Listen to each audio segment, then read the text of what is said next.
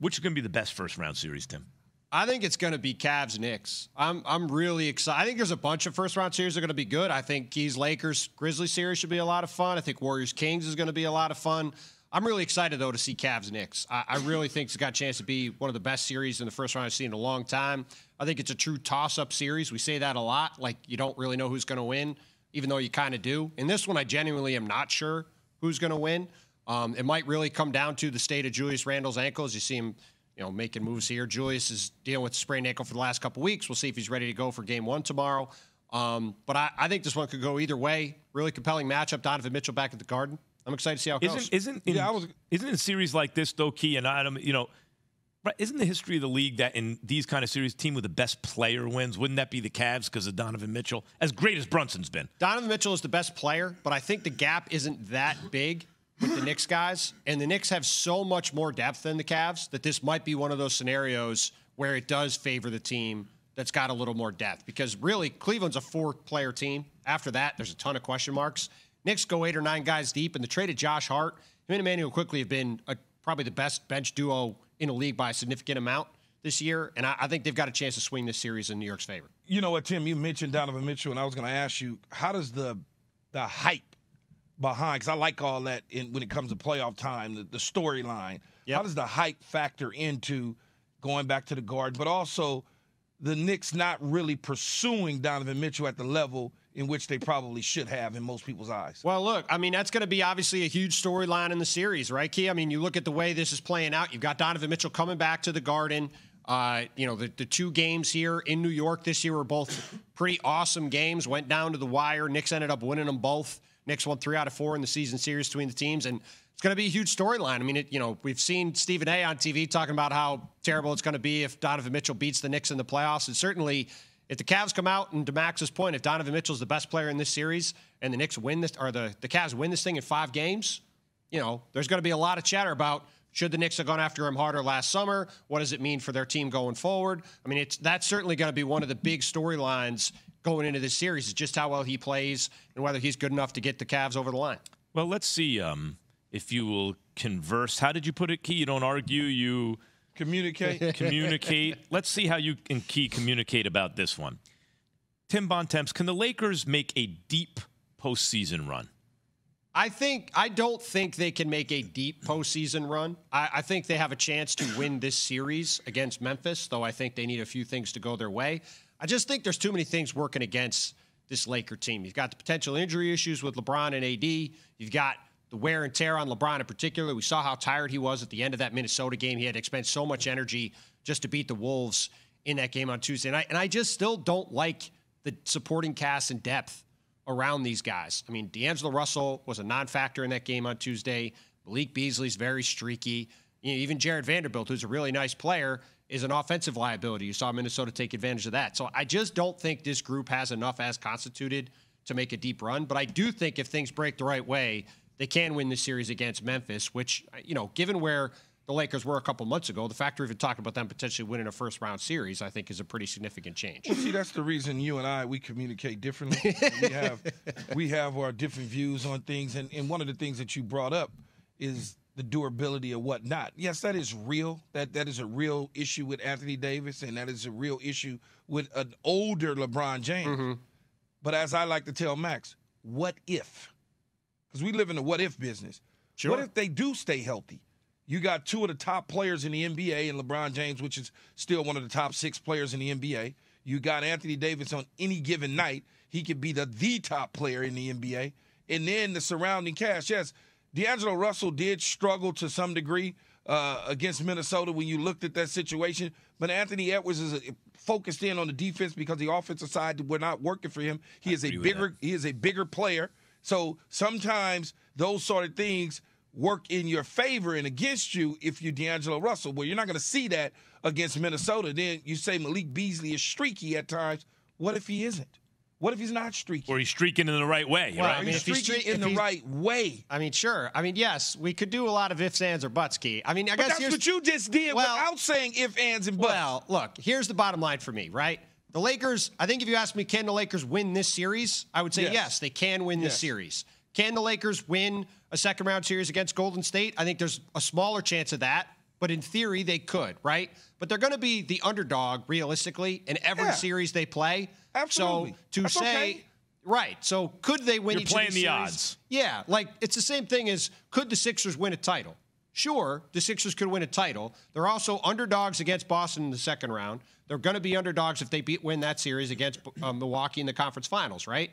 So could the Sixers win a title? Yes, but the chances of that are not very good because they're going to have to win 2 series. What do you think about the defensive side of the floor for the Lakers being one of the top defensive teams coming into the first round of the Let me playoffs? give you. So here to me is the. Let me be a Lakers optimist for a minute. Here's the path for the Lakers to win this series.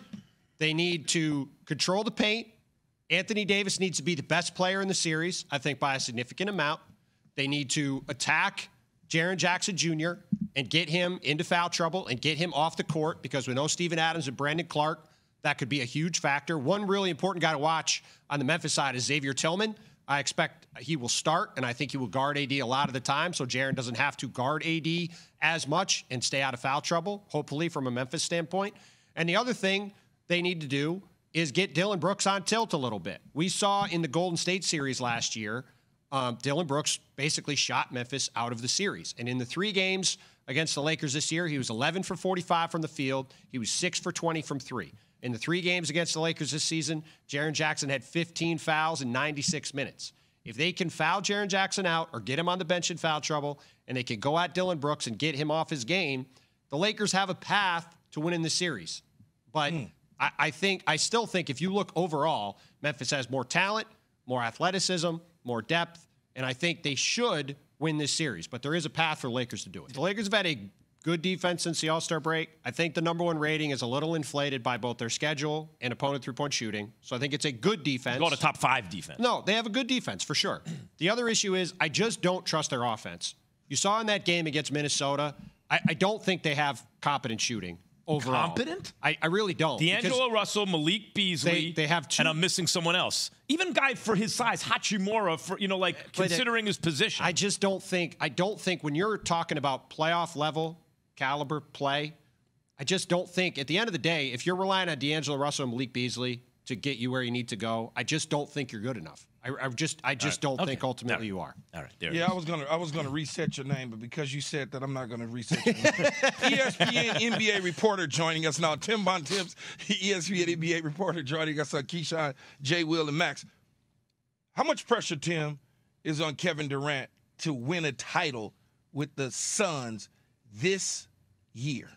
So Max and I talked about this yesterday. I think there's pressure on the Suns to win because they traded everything they've ever had to get Kevin Durant. And also, let's be honest, the Phoenix Suns have been an incredibly successful organization for decades. I think they have the highest winning percentage of any team that's never won a championship. They've done everything but win a title in Phoenix. So I think there's real pressure on the Suns to win because I think the future with the amount of draft picks they sent out and the age Kevin Durant is pretty high on them right away.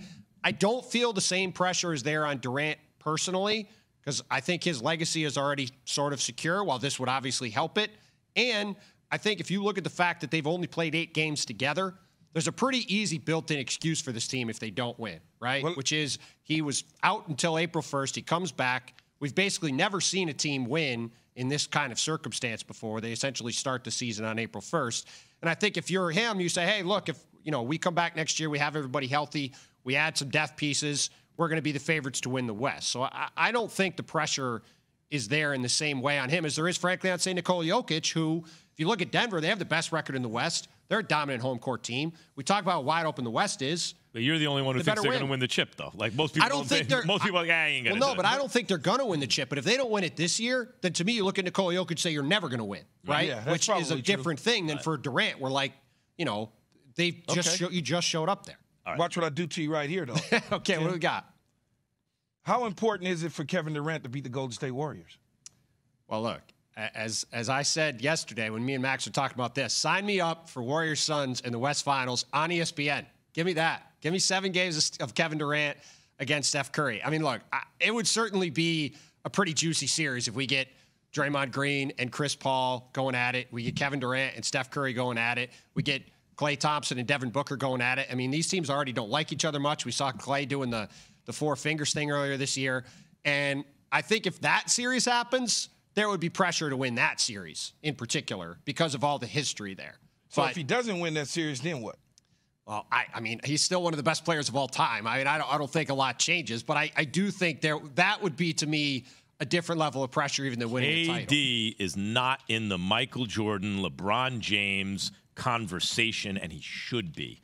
That's the thing. And if he gets by Steph this year, he might start to be in those conversations, and if he doesn't, he never will.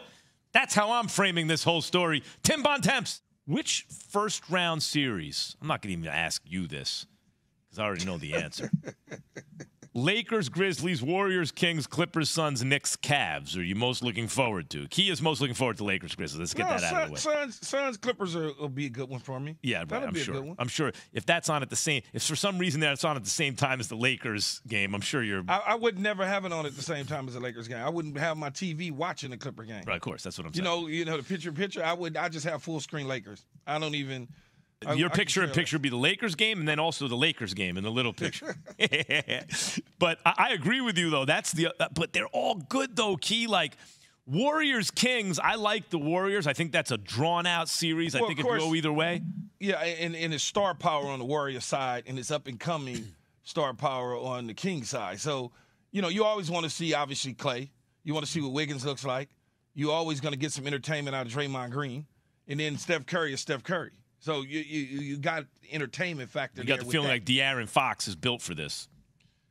Yeah, but he's built for it. But it's one of those deals where you guys are the bullies on the block in the Warriors, and we're coming in to take down the bully. You've been beating people up too many years. Now it's the young kid coming into the high school. He's going to show you, and that's De'Aaron Fox and company. Clippers Suns is awesome. Unfortunately, no Paul George, at least at the start.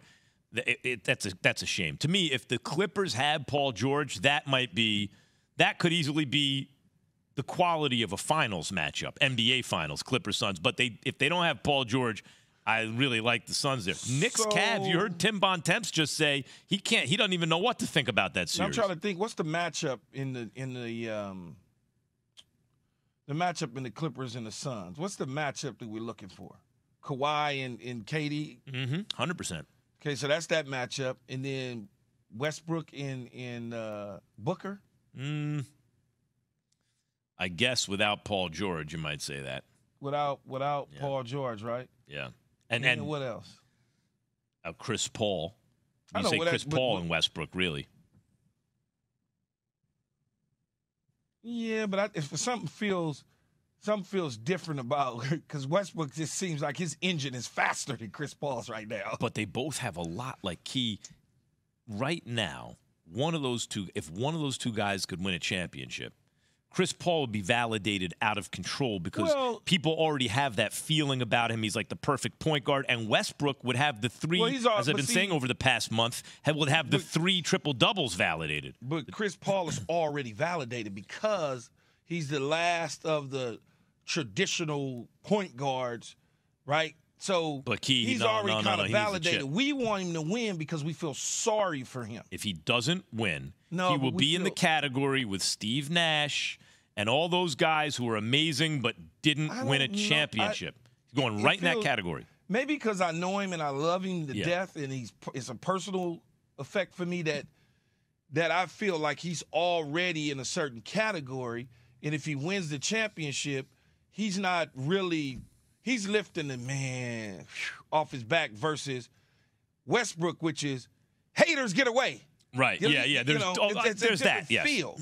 It is a different feel, but I'm just saying, in the eyes of history, what happens is the details get foggy, and then the people who didn't live through it just look back at the history. Who won a chip? Who didn't? And were they still really good when they won it? No, I understand that, but when you look at Westbrook and he doesn't win a chip, he was a hot dog. He was never going to win. If he wins one, it was like everything changes. All he needed to do was get with the right team that knew how to utilize him. Yes. And so you know what else changed? This is some of the funniest stuff ever. 3 years ago, right? He never changed his game. He's never going to change his game. He doesn't know how to change his game. Let him win a championship. Well, he changed his game to fit in what the Clippers wanted to do. That's what people go say. Yeah, or else he never changed and it paid off. But, yeah, right. I don't think it's going to happen because they ran into the Suns in the first round without Paul George. Just a bad luck. But it's a snake-bit franchise. Knicks, Cavs, you heard Bontemps say he doesn't know what's going to happen in that one. Mm-hmm. Knicks are deeper. Cavs have the best player on either team in Donovan Mitchell. And then Lakers, Grizzlies. Like, you want to know the truth? See, I feel like the Cavs in the Knicks series doesn't really matter to me as much because they're not going anywhere. Exactly. They're really gonna they're gonna run into a gauntlet and it's gonna be a wrap. They're gonna run into a brick wall in the East because they have the big three and then everyone else in the Bucks, Celtics, Sixers. So everybody has a shot in the West. So it's kind of like it's more interesting and it is more intrigue in the West than it is in the East. But the difference here is because it's the Knicks and they have a rabid fan base and a huge fan base, and the Cavs have Donovan Mitchell, a guy the Knicks were going after. There is, like, in the one matchup that really doesn't matter because neither team has a shot at a chip right now, there's going to be more intrigue than there usually is. So and then in the other three matchups, any one of these teams could win the title, right? In the first round, Key, we never get this in the NBA first round. When did we ever get this in the first round? You always know in the NBA, if it's a 1-8, if it's a 2-7, all right, it's a wrap. None of these are wraps. All of these are super competitive. LeBron James is playing at a very high level. Anthony Davis is healthy. They have competent NBA shooting, a rotation that goes 7 or 8 deep, and the number 1 defense in the league. And even if you dispute that, certainly a top 5 defense. Can you rule that team out from winning a championship, Dr. Andre Snellings? You cannot, especially in a Western Conference that's as flat as this one is. You know, like this isn't like the East where you've got 3 teams that are just head and shoulders ahead of everybody else. In the West, the line between the Nuggets at 1 and whoever wins this play-in game is very small. So, yes, a team with those, especially something you didn't add is that team just won a championship 2.5 years ago around that same core. So yes, I mean, they've got a shot at it. What is it that they need to do, though, Dre, to finish the deal outside of getting through, Golden States and Suns and stuff like that? Yeah, I mean, ultimately that's what it comes down to. So this Lakers team, full disclosure, before the season started, I picked the Lakers and the Warriors as my Western Conference Finals. And I have caught wreck for it all year. My Twitter mentions have just been in shambles when the Lakers started off 3-15 or whatever they were. But I felt like they had a chance to win because they've got that core. They needed 2 things. They needed to be healthy, and they needed competent shooting around them. They've got the shooting now. They currently are healthy. So now they've just got to play. They've got to stay healthy, and they've got to defeat those teams. I think they have a chance to, but we don't have a big track record with this squad, just like we don't have a big track record with the Suns. So we just kind of have to watch it play out. You mentioned the Suns. Should KD and the Suns be favored to win it all, even though you had Golden State and the Lakers, and obviously the Lakers changed up the roster a little bit, and Golden State's just now getting Wiggins back off a little bit of a hiatus? So I do not have the Suns as my favorite to win it all. I'm not even sure I have them as my favorite to win the West, but I've got the Bucks as my favorite to win it all. I feel like whoever comes out between the Bucks and then the Celtics versus the 76ers, they're the 3 best teams, in my opinion, in the NBA based off the body of what we saw this regular season. The Suns, we've got 8 games to work with, and so I need more than that before. It's kind of like that Brooklyn Nets syndrome. Like we've seen, we saw KD and Kyrie and Harden play a few games together here and there, and then expect them to come together to win a championship. That was a big ask. But wait, Dr. Andre Snellings, stop right there. The only reason the Nets didn't mop the floor with the whole NBA was injury. Let's not forget. The Bucks were being embarrassed by the Nets when Kyrie was healthy. They didn't even have James Harden. If Harden and Kyrie were healthy, the Bucks wouldn't have won a single game. Then Kyrie goes down. Harden comes limping back. They still went 7 games, Dre.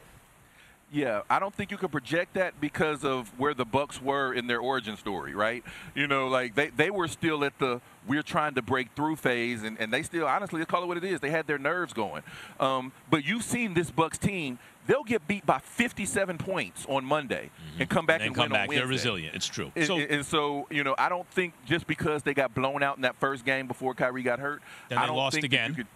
Yeah, and then they lost again, but then they came back and won the next two. Without Kyrie, right? Yeah, I know. No Kyrie, no Harden. Hey, if it was the fifth, we'd all be drunk. Right, like, we don't know what they would have looked like. It's about injury. That's it. That's the reason the Nets didn't run the table that year. No one was going to take them 7 games. No one was going to take them 7 games. Let's just be honest. You can say that, but, I mean, you know. They got hurt, dude. They went 7 without anybody except. Okay, so let's get to the Suns. What my kids say, if you ain't got video, it didn't happen. Yeah, all right. Well, that's true.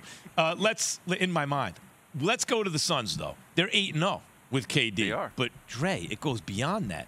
KD has won across 2 different conferences on 2 different teams with 2 different support, players around him. He's 25 of his last 27. Andre, he's playing defense like he did before the Achilles. He's shooting first player in history to go 55, 40, 90, right? Like, he's almost been any group of players he's playing with has almost been unbeatable over 27 games, and now he's with Booker and CP3 and Ayton and these guys. You really don't think they're the favorites? They're not my favorites. Not like you just said, 27 games total across 2 different franchises, 8 games with this current Cats. I mean, we saw with the Suns last year, right? The clock struck 12 when Chris Paul turned 37. And all of a sudden, his game got cut in half. You know, like I've never seen anybody age that fast. He's not lying. And so, you know, we see. I mean, they have. Unfortunately, you don't want to say this, but they have a mad injury history. And so, you know, even outside of learning to play together, there are other factors in there. I can't make them my favorite to win it all. You know, perhaps to come out of the West, but even that I'm not sure about. Andre Snelling, ESPN senior writer, joining us this morning on Keyshawn, J. Will, and Max. So, Dre, how much pressure, though? We're talking about the Suns. We know what KD is all about. How much pressure's on Kevin Durant, though, to not only, if he sees the Golden State Warriors, to beat the Warriors based on all the history and joining the team and and all the haters, but also having what I would call his own team now in the Suns in trying to win a championship? How much this year, how much pressure's on him? The pressure that's on him is because the clock is ticking, right? Like we just got done talking about Chris Paul. KD himself has had major injuries every year since he tore that Achilles. So the fact that you've got this team where 2 of the best players are well into their mid-30s, you know, Chris Paul's in his late 30s, they need to win as soon as possible. So that's where that pressure comes from. And the fact that you know, he's had his history with the Warriors, and some people respect it, some people don't. He says he doesn't care about legacy anymore, but it certainly appears that he does. So there's definitely going to be pressure that way. And, you know, nobody's talking about it. They're starting off against the Clippers and his old frenemy, Russell Westbrook. So, you know, right from the gate, he's going to have to put up if he really, you know, wants to carry the Suns as far as they can go. Thanks for watching ESPN on YouTube. For live streaming sports and premium content, subscribe to ESPN+.